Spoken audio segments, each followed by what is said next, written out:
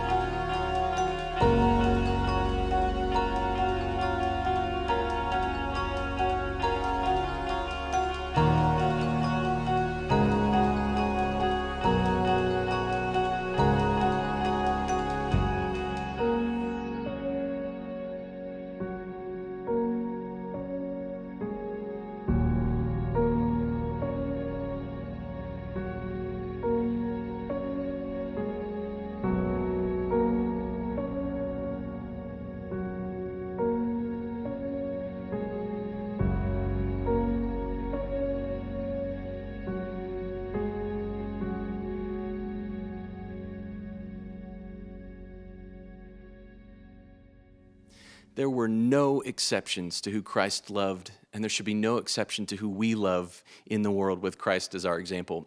Hey, we are so glad to be worshiping with you today. My name is Eric Chakowski, and this is Val. And as we get started today, we want to invite you to just text 2 or 3 people. Let them know that you're thinking of them, that the peace of God is with them this day as we welcome the band to lead us in worship and surrender ourselves to God.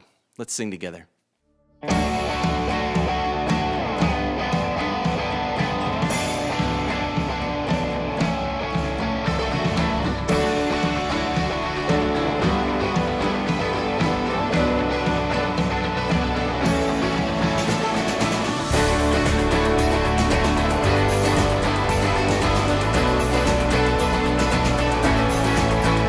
It's your heart we're searching for. We want you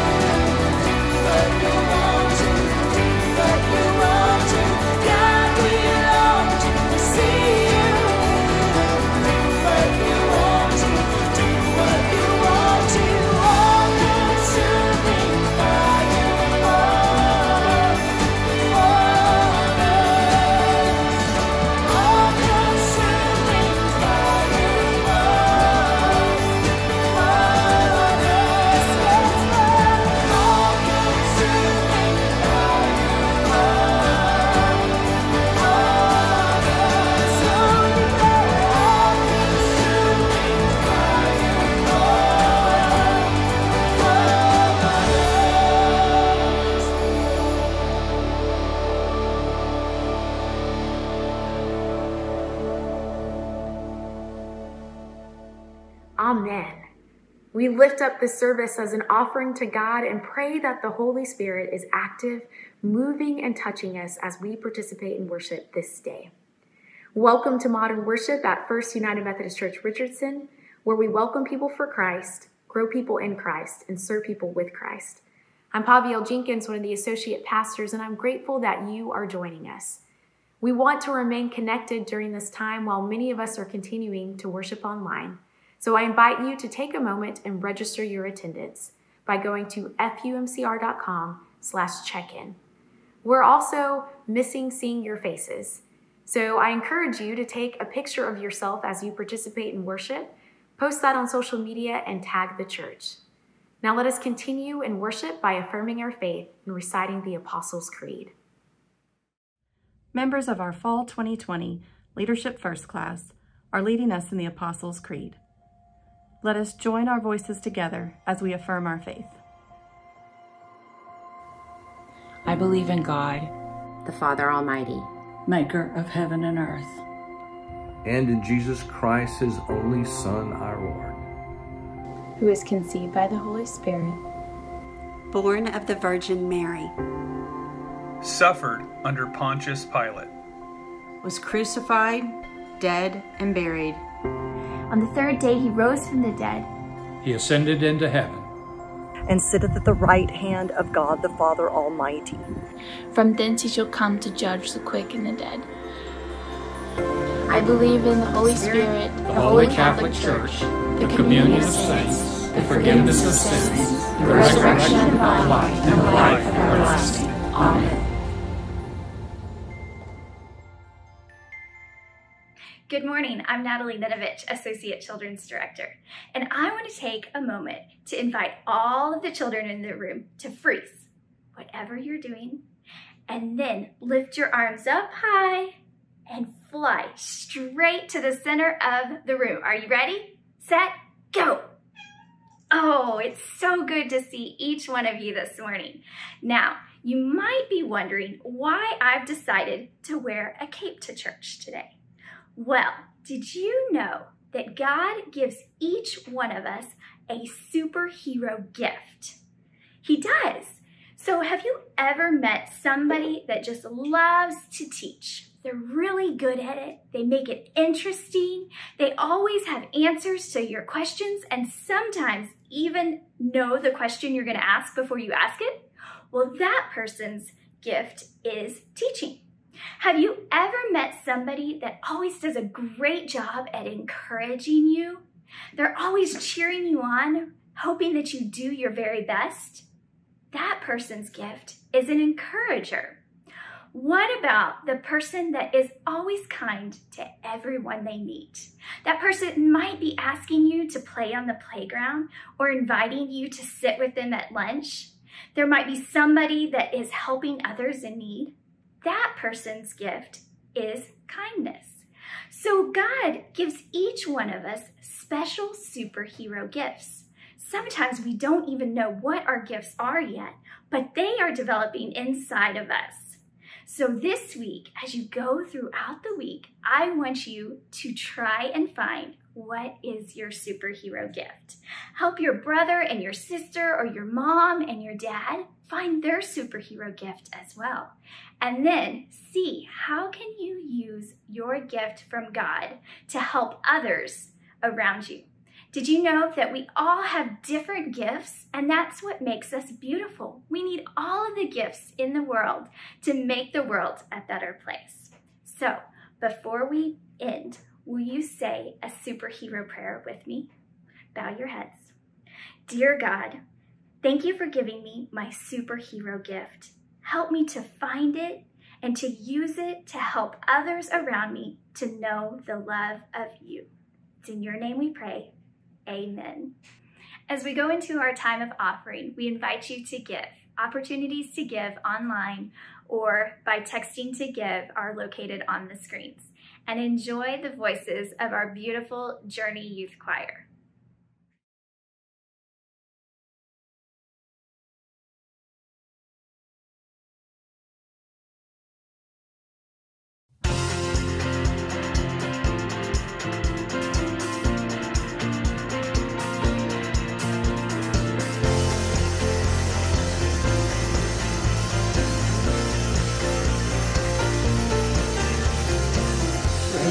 is your faithfulness, O God.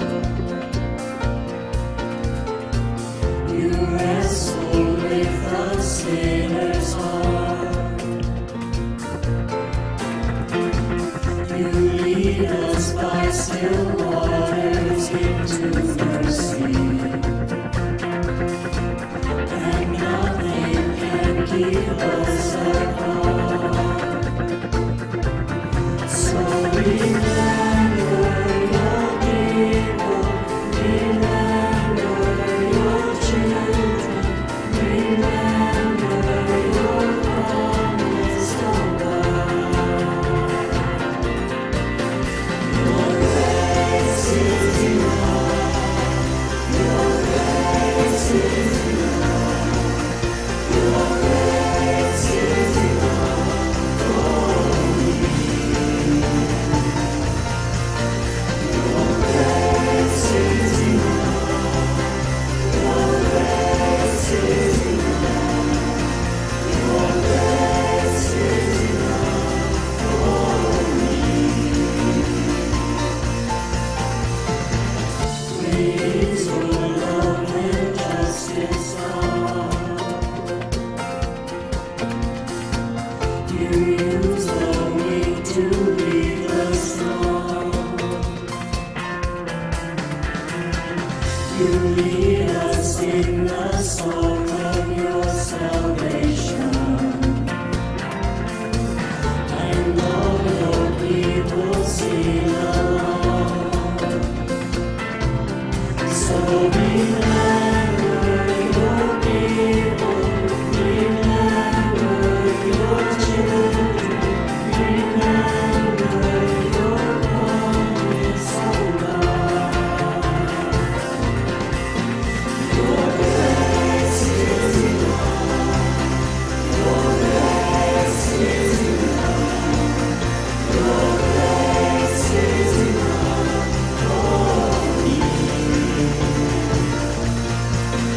Your grace is enough, your grace is enough, your grace is enough for me. So remember your people, remember your children, remember your promise, O God. Your grace is enough, your grace is enough, your grace is enough for me.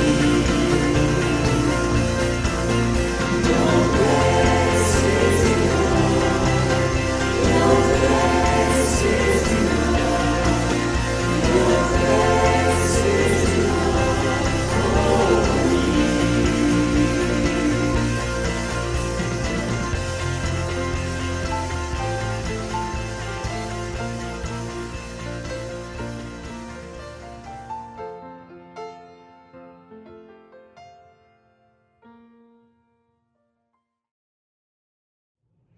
Hello, my name is Max LaJoy. Our scripture today is from Romans chapter 12, verses 1 and 2 and 9 through 21. I appeal to you, therefore, brothers and sisters, by the mercies of God, to present your bodies as a living sacrifice, holy and acceptable to God, which is your spiritual worship. Do not be conformed to this world, but be transformed by the renewing of your minds, so that you may discern what is the will of God, what is good and acceptable and perfect. Let love be genuine, hate what is evil, hold fast to what is good. Love one another with mutual affection, outdo one another in showing honor. Do not lag in zeal, be ardent in spirit, serve the Lord. Rejoice in hope, be patient in suffering, persevere in prayer. Contribute to the needs of the saints. Extend hospitality to strangers. Bless those who persecute you, bless and do not curse them. Rejoice for those who rejoice. Weep with those who weep. Live in harmony with one another. Do not be haughty, but associate with the lowly. Do not claim to be wiser than you are. Do not repay anyone evil for evil, but take thought for what is noble in the sight of all. If it is possible, so far as it depends on you, Live peaceably with all. Beloved, never avenge yourselves, but leave room for the wrath of God. For it is written, Vengeance is mine, I will repay, says the Lord. No, if your enemies are hungry, feed them. If they are thirsty, give them something to drink. For by doing this, you will heap burning coals on their heads. Do not be overcome by evil, but overcome evil with good. This is the word of the Lord. Thanks be to God. Thank you, Max, for reading our scripture today. My name is Josh Fitzpatrick, and I'm the lead pastor of our modern worship service here at First United Methodist Church, Richardson. And as always, I just want to thank you for joining us for this worship service here as we continue to navigate life during a global pandemic. I want to thank you for your continued support of what God is doing here through the people and the church of First United Methodist Church, Richardson. It is a different time to be the church, but man, it just continues to prove to be so fruitful and enriching in different ways, doesn't it? One of those ways is in the middle of this sermon series. We're in a sermon series called Dear Church. If you haven't been able to join us for the past several weeks, this is a sermon series diving into the book of Romans, or this is Paul's letter to the church in Rome. And I don't know about you, but I've been loving this. I've been loving diving into Scripture and going deeper into several different chapters. This morning we're going to cover chapter 12, as we just heard read. And it's been so enjoyable from a pastoral perspective to be able to walk through this together as a church. And so we've been pairing the sermon series with the weekly all-church Bible study on Wednesday evenings. And it's been really neat to get the feedback and the conversation and again, just kind of wrestle with these texts together. And there's just something about the book of Romans. Not only does it set the foundations of our faith, which is what we're talking about, but it draws you in. It draws you into the narrative, and there's just so much depth to it. And there's something about it that I just enjoyed, kind of the escape of it, of just diving into Scripture and allowing Scripture to kind of just take me away from everything else. I don't know if you've experienced that. That sometimes when you read Scripture, it's nice to just escape from the rest of the 24-hour news cycle or the busyness of life. And yet, as soon as I say that, I also want to question that thought, because I'm not sure that that's what Scripture is for. I'm not sure that my human tendency to want to escape from the challenges of life through the reading of Scripture is really what Scripture is intended to do. I think instead, when we read passages like Romans 12, we're actually reminded that Scripture draws us to the world instead of away from it. We'll tackle that a little bit this morning, and we'll wrestle with what that means exactly, but I'm reminded of something that our youngest child used to do. So Liam, he's going to turn 3 next month. He stopped doing this, but it was so cute when he used to. Just recently, really, every time he'd get in trouble, he would try to hide. And he wouldn't really go anywhere. He would just close his eyes and think that he was escaping the situation. And so we'd say something, for example, like Liam, he's sitting there feeding the dog human food off of the table, and we'd say, Liam, and instead of doing anything, he'd close his eyes really tight, as if that would just suddenly make him disappear from the room. And as funny as it is to picture that, and we would crack up every time he would do it, the reality is, I think we do the same thing. Have you ever had that feeling of just wanting to escape from the situation in which you were in? Whatever it is, maybe you were opening a bill, and it was way bigger than you thought it would be, and you just want to close your eyes and escape it and hope that by the time you open your eyes, that number that you owe is somehow miraculously less than what it initially said, or whatever the situation is. You and I both have this human tendency. It's fight or flight. It's the flight part. We want to just run away from our problems, don't we? And so we have this human nature to want to just escape, to just close our eyes and get away from whatever it is we're in the middle of.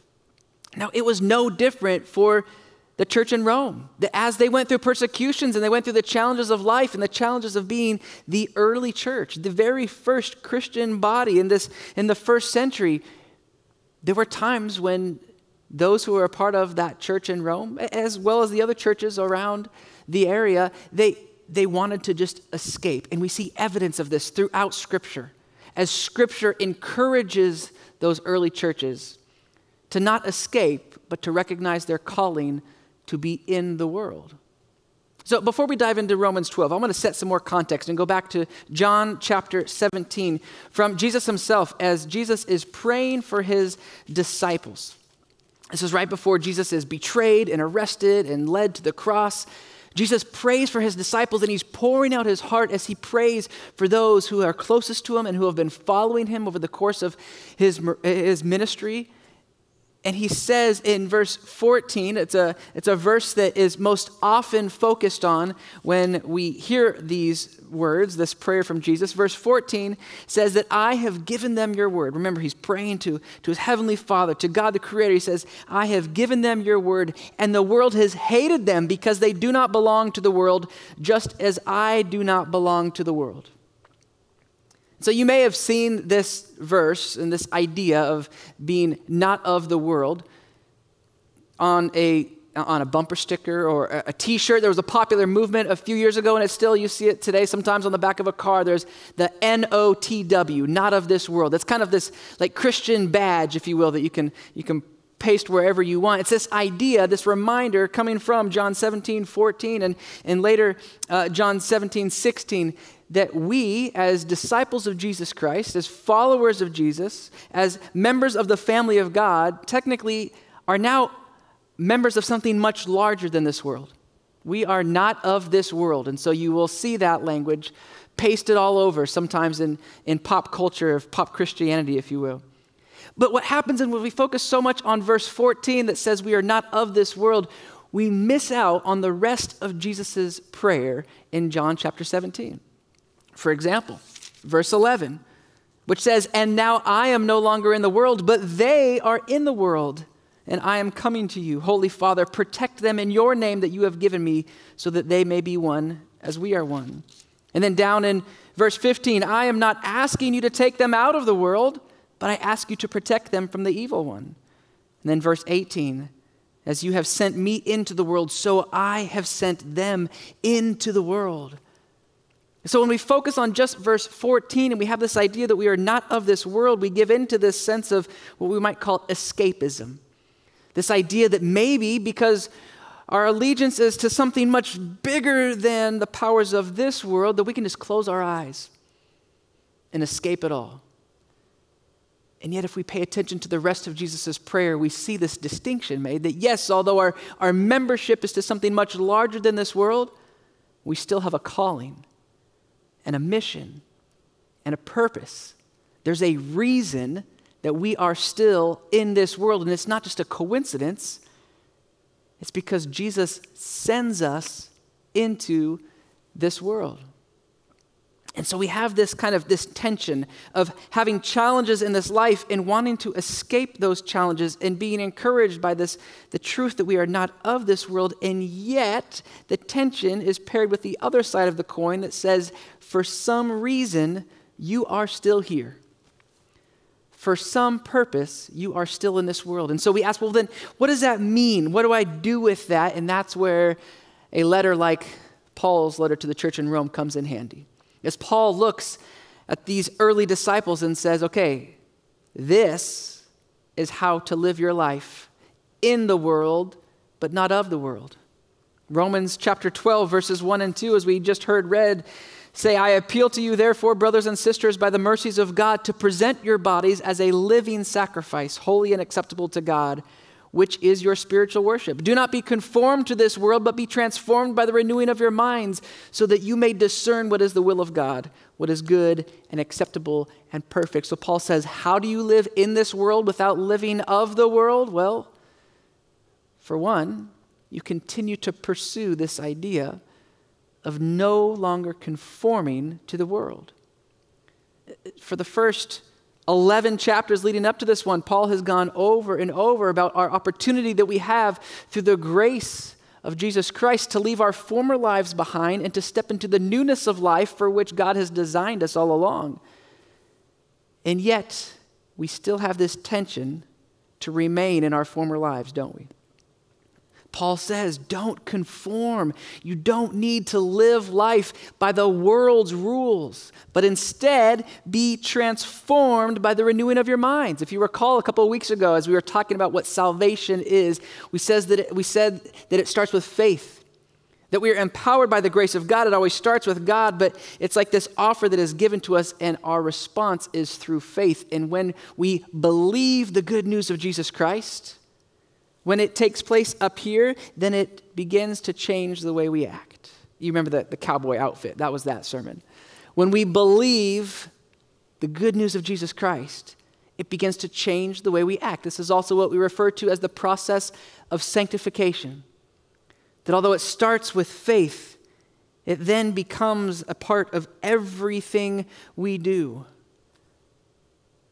so that our lives can no longer conform to the world, but our minds are transformed so that we can experience the salvation of God here and now. And when we do, our entire lives become an act of worship. I love this line, particularly in today's chapter in life, that we have an opportunity to present our bodies as a living sacrifice. This is our spiritual act of worship.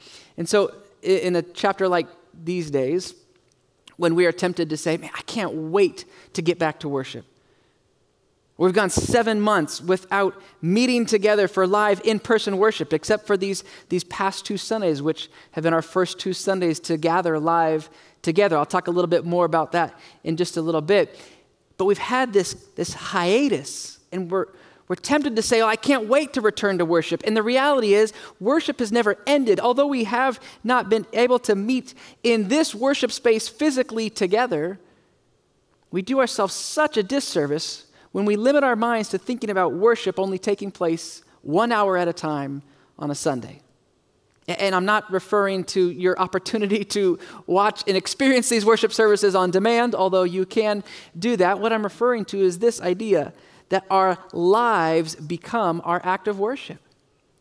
That if you want to learn how to live in the world but not of the world, it's through the way we live our lives.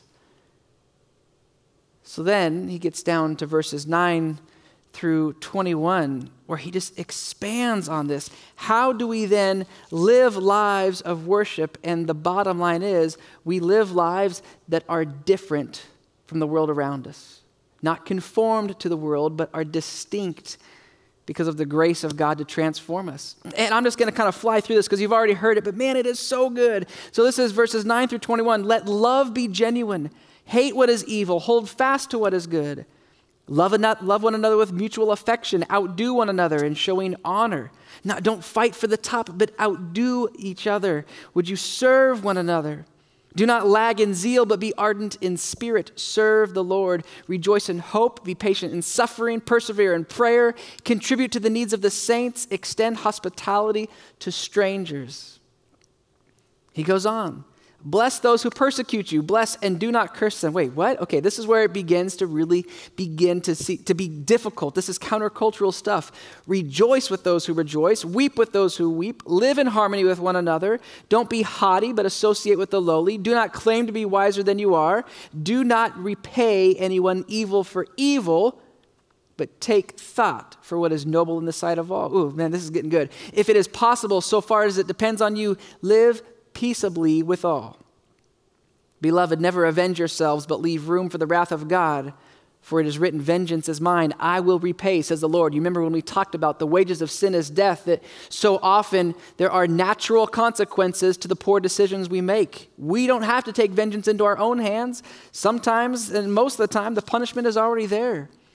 No, if your enemies are hungry, feed them. If they are thirsty, give them something to drink. For by doing this, you will heap burning coals on their heads. Do not be overcome by evil, but overcome evil with good. Line after line after line, we are given these instructions from Paul on how to live in the world as Christians, as disciples of Christ, and yet live in such a way that those who are watching will take note.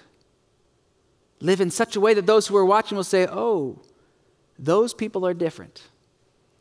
Those people are different. This is what it means to not be of the world, but to remain committed to our calling to be here, to be present, to not give up on this, but to witness to the love and grace of our Creator in and through the ways that we simply live our lives different than the world around us. By serving, by loving, by sacrificing, and by serving, loving, and sacrificing not just those people you are close to, but even our enemies. It's the reason we have put so much effort into sustaining this year of service that you see these shirts. You've seen them over and over. We think it's so vitally important to the Christian journey to serve those around us that we've committed an entire year, and not just a year, but a year to emphasize that our whole lives should be committed to serving others. We have an opportunity, church, to live lives that are different. In the midst of an election, you and I have an opportunity to witness to the love and grace and character of our God by the ways that we conduct ourselves. By loving our enemies. What does that look like? What does it look like in social media to respond to those with whom we disagree with love and grace and respect? When we do, the world takes note because it's not normal. Our human tendency is to lash out and to argue and to fight back, and yet there is a distinct difference in the way that God calls us to engage with our brothers and sisters with whom we disagree, isn't there? We have a golden opportunity right now to offer our lives as living sacrifices so that others might take note of what it is we do and how we do it differently. And so I go back to my original question. As Paul writes to us about how to live in the world, as Jesus prays for his disciples to not be of the world but to be in the world, how often do we just want to close our eyes and escape it all? And yet that's not what God calls us to do, is it? As much as we want to just close our eyes and remove ourselves from the challenges of this life, God looks at us and says, I have you there for a reason. I have sent you into this world. It is no coincidence or accident that you are still where you are. And so my prayer for each one of us today is that we would open our eyes to the ways that God is calling us to live our lives as living sacrifices, as people who live distinctly in this world here and today, no matter what we're going through.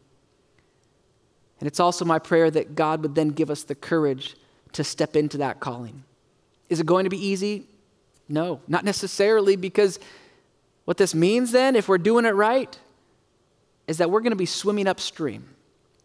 Is that we're going to be living lives that are countercultural, that are against what our friends and neighbors and community are telling us we should be doing, because we're not living life by the world's rules, but we're living life by God's. And yet, when we do, our entire lives become an act of worship. And friends, let me tell you, there is no greater calling and no greater honor than to worship God with your life, than to allow God to love those around you by using you. Amen. Amen. Now let's join our voices together as we sing this last song. Thank you, Pastor Josh. Part of being a living sacrifice is really learning how to love the way that Christ loves. And that's oftentimes through our words and through our actions. And so we want to close today with a song that really acknowledges that truth. Would you sing with us?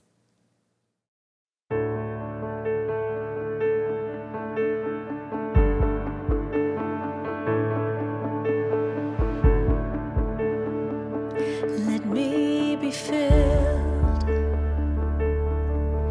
with kindness and compassion for the one for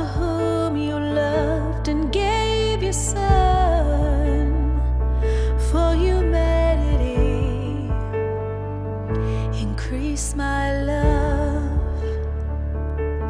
Help me to love with open arms like you do.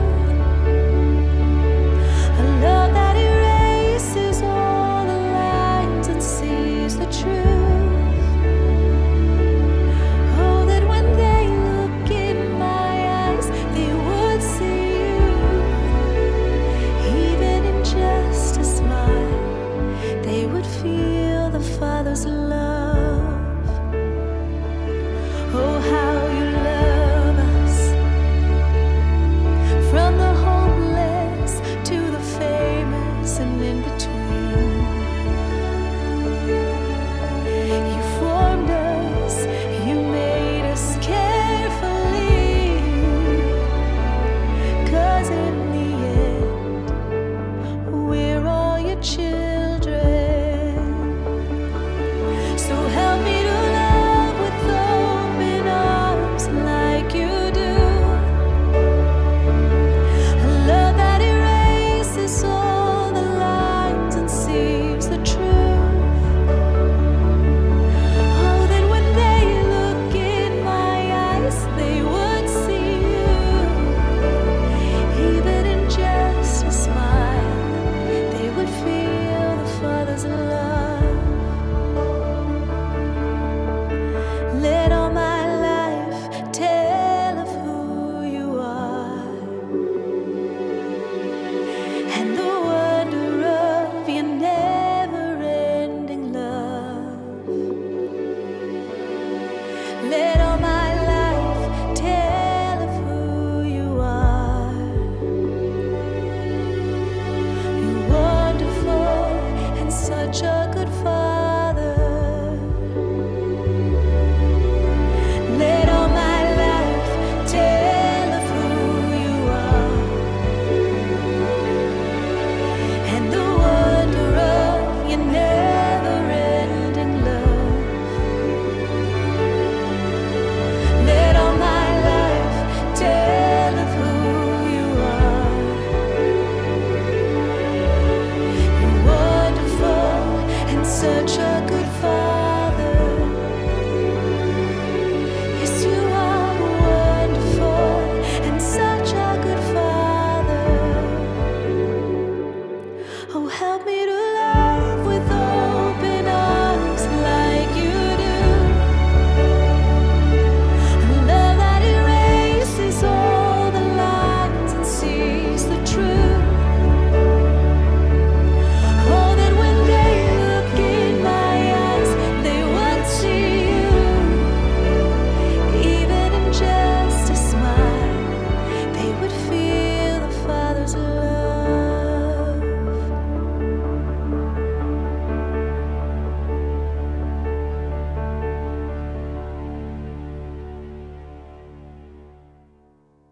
What an awesome song. I love that line, when they look in my eyes, that they would see you. That's what this is about. When we live lives that are distinct from the world, even our enemies will look at our eyes and see the love of Jesus Christ. Hey, thanks again for worshiping with us today. As always, I want to extend the invitation for you to email me personally, josh@fumcr.com. If you have any questions about what you've experienced in today's worship service, if you have questions about the church, about what we believe or why we do what we do, or if you are interested in joining our church, I would invite you to send me an email.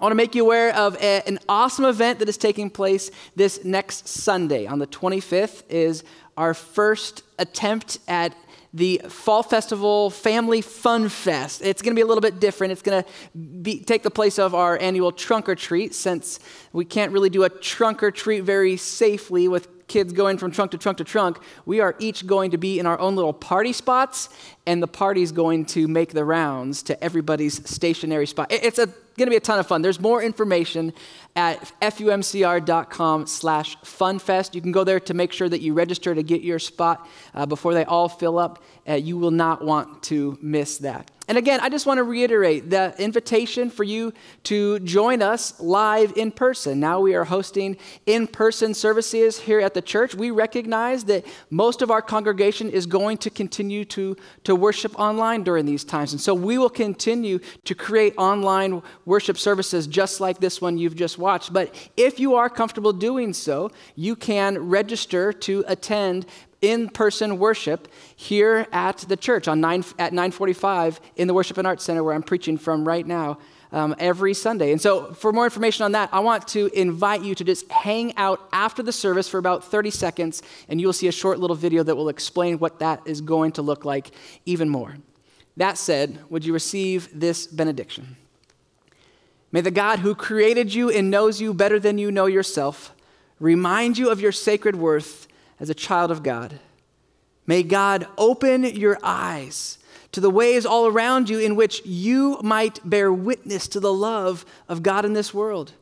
May God give you courage to live differently than the world, so that the world might know Jesus Christ through your life, through your living sacrifice, through your act of worship. Amen. Amen. Have a great, great week. And go in peace. The time is now. Come, church, arise. Love with his hands. See with his eyes. Bind it around you. Let it never leave you. And they will know us by our love.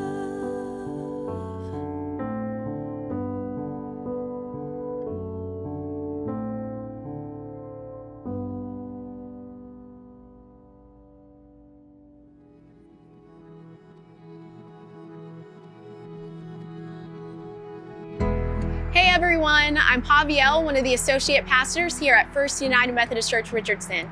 We're delighted to be returning to in-person worship in a limited capacity this October. During this first phase, I invite you to visit our website for more information and to register if you plan on joining us. This is very important so our staff can plan accordingly. Once you've registered, I wanted to show you a little bit more about what to expect when you arrive on Sunday. During registration, you're asked to choose a color. This helps us know what service you're planning to attend that morning. Make sure to remember that color, and as you drive into campus, you will look for the flags like this in the parking lot and entrances. For example, if your color is blue, you'll look to find a parking spot close to this flag and the same color as you enter the building.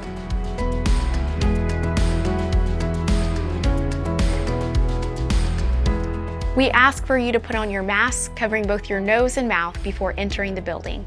If you don't have a mask or face covering, please let us know and we're happy to provide you with one. Our staff will greet you as you arrive. While we love handshakes and hugs, during this season, we'd appreciate your waves and distant high fives.